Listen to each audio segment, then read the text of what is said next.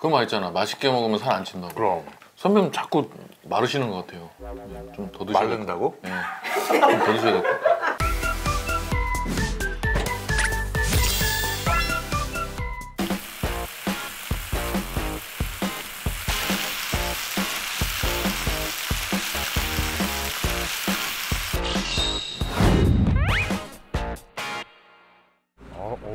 어깨가 어떻게 이렇게 야 상남자다. 안녕하세요. 안녕하십니까. 아 여기도 선배님 오래된 그 역사가 여긴 있는데요. 되게 오래된 집이야. 대통령의 맛집. 아 허재 감독님 맛집 아니에요? 아 그거 아니야 그거 아니야. 그렇게 그래도 생갈비 양 한 이렇게는 가고 갈비탕이나 굴회 이런 거 딱 먹으면 그래도 그렇죠, 좋죠, 선배님. 근데 구워서 나오면 생갈비가 아닌 거 아닌가?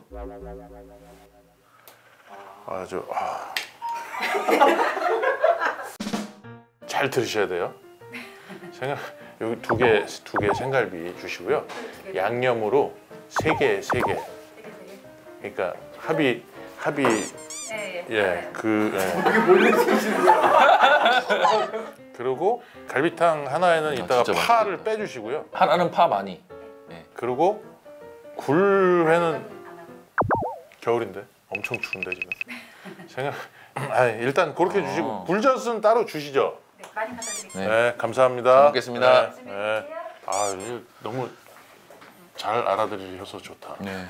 확실히 맛집 사장님들은 다르신 것 같아요. 센스 있으셔. 김태균 씨 티셔츠는 사실 고르시는 고인돌. 오늘 요즘에 좀 귀염상이잖아요. 왜냐면 또 제가 만약에 단색 같은 거 입잖아요. 그러면 약간 그런 사람들로 보여요. 무섭게. 너 이거 입으면 더 무서워 보여 지금. 귀여우니까. 고기 나왔어요. 안녕하세요. 안녕하십니까. 와 소리 죽었다. 소리 죽었다. 이쪽으로 하나 주시고요. 네. 얘 거예요 그거 하나. 그러세요? 소금 찍어주세요. 그러면 고맙습니다. 저 숯불 한번 보셔요. 저기다 기가 막히게 잘 먹으니까. 아니 일단 소리가 1등인 것 같아요. 야 이거 빨리 시작해야지. 이거 너무 익으면 바짝 익는다. 소리로 먹는 거 아니에요? 이거 좀 한번 뒤집어줘야 될 것 같은데? 소리로 먹는다고? 탈 것 같은데? 뒤집어야겠네. 와. 선배님한테 배운 거 한번. 그럼. 거기다 바로 한다고요? 난 이거 안 먹어 어차피. 그럼 여기는. 요즘 하나 시켜서. 너무 많이 드셨는데? 또 시키면 돼요. 예. 뜨거울 때 드세요 좀 하나씩. 뜨거울 때. 어때? 와. 수창이 그대로 붙어 있어요. 수창이 그대로 남아 있어요. 수창이 잘 나네. 이 맛이구나. 우리가 구워 먹는 거랑 구워서 나오는 게 좀 다르네요. 편하잖아. 네, 좋습니다. 그리고 적당하게 잘 구워주시는 것 같아요. 그리고 질기지가 않지.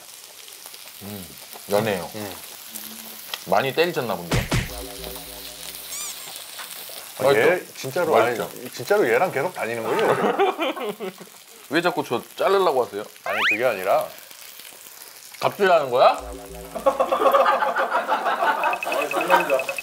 너무 먹기만 하네라. 좋다. 소고기 그 기름 맛이 잘 묻어나 있는데요.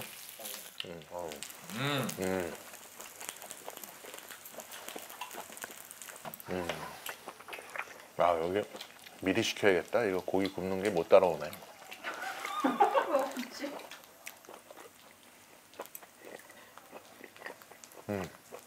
원래 기본적으로 한 판에는 무조건 1인분이죠.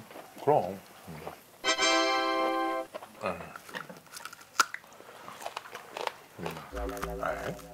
좀 뼈까지 씹어 드시는 것 같은데 선배님? 응? 술안주로 그냥.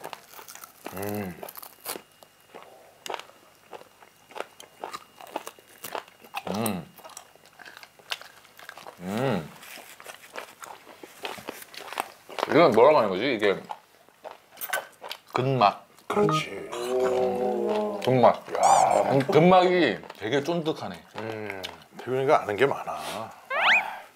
그러니까 제가 이 모르는 게 아니고 안 배웠다는 것 뿐이에요. 이제 배워 나가면은 이제 선배님 따라잡는 건 일도 아니에요.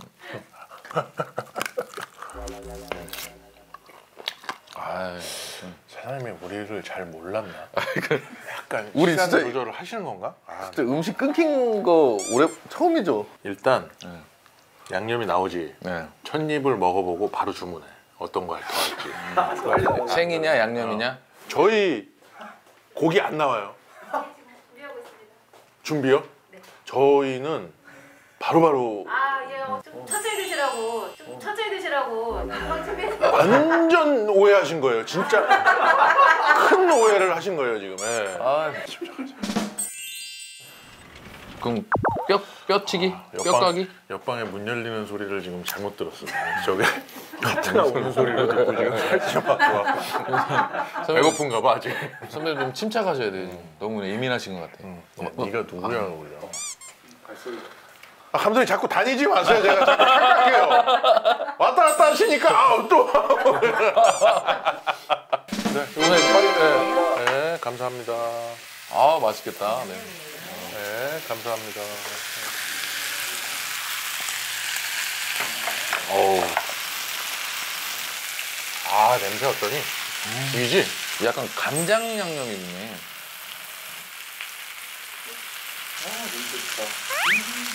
아, 그거 남 먹는 거 냄새 맡고 나는 거지.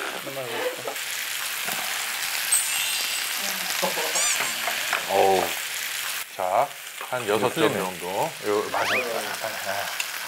많이는 못 줘요. 네. 그럼 그걸로 끝내겠습니다. 아유, 우리 태균이. 아, 농담도 잘해. 왜? 별로야? 아, 좋아요. 너무 많이 먹게 생겼지? 아유, 야, 이거야. 좋아요. 이거야, 이거. 야, 저 사장님한테 다시 얘기해야겠다, 야. 네. 사장님! 아, 인분을 잘못 얘기했어.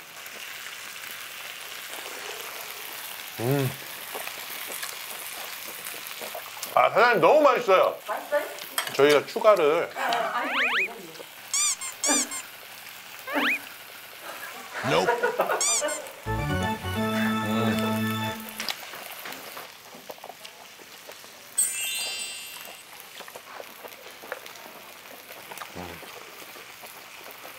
양념이 속까지 잘 배 있는 것 같아요. 아, 맛있네.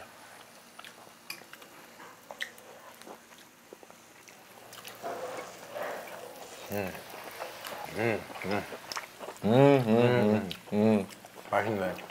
그냥 질기지가 않아서 좋다. 그지? 그러니까 너무 연한 것 같아요.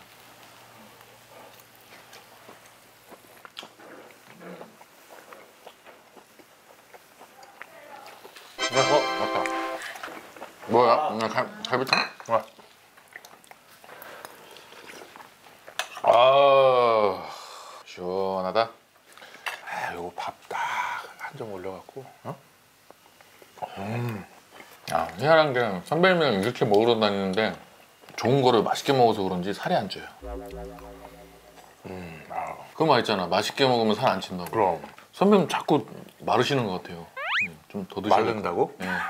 좀 더 드셔야 될 것 같아요.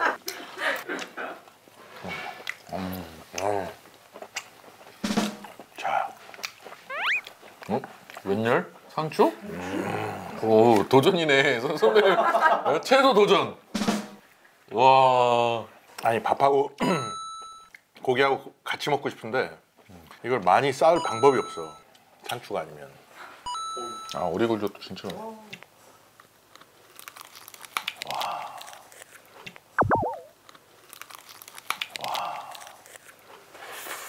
진짜 하마가.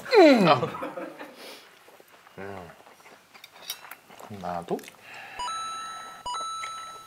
밥을 좀 넣어야지. 양념에 양념이니까 저 짜잖아. 그거 저기 해가지고요. 뭐 고탄고리. 고탄고리? 저탄고리. 고리? 고리? 고리가 뭐야? 저탄. 탄이 뭐야? 고리라며. 저탄고. 고리는 뭐야? 기? 고기? 뭐야? 뭐지? 저탄고. 와, 소리가 또. 아, 맛있다. 생 조금 해? 양념 먹는 게 딱 좋네요.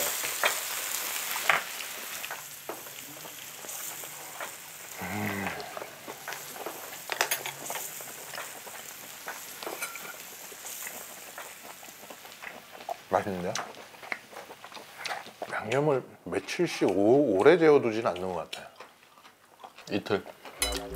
딱 이틀 졌다가 지금 냄새 맡으니까 이틀이요?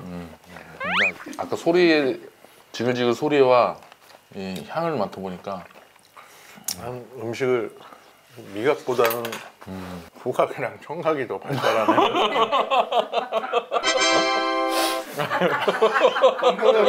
여기다 넣는다 분명히.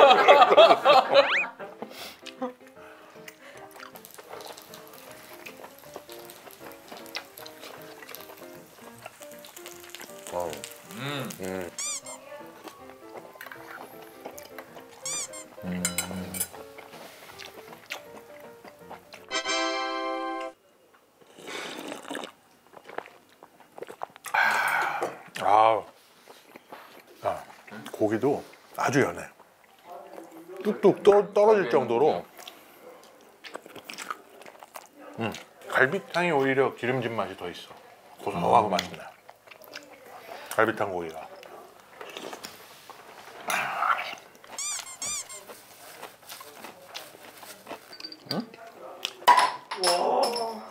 진짜 많이 놀았다, 많이 놀았어. 맛있었어? 네, 좋았습니다. 맛있지? 네. 난 진짜 오랜만에 와봤는데 양념은 비슷한데 고기 질이 더 좋아진 것 같아. 연해. 그지? 세게 안 씹어도 되는 느낌. 살살 씹어도 술술 네. 넘어. 아 좋네. 점심 먹으러 갈까? 네, 가보겠습니다. 그 인사해야지. 아 오늘 잘 먹었어. 잘 먹었습니다. 선배님 가시죠. 자, 젖한 고기는 선배님도 몰랐잖아요. 야 나는 그걸 실천하는 사람이야. 저도 그거 하고 있어요. 어? 젖한 고기? 근데 그래놓고 밥 다 먹었어.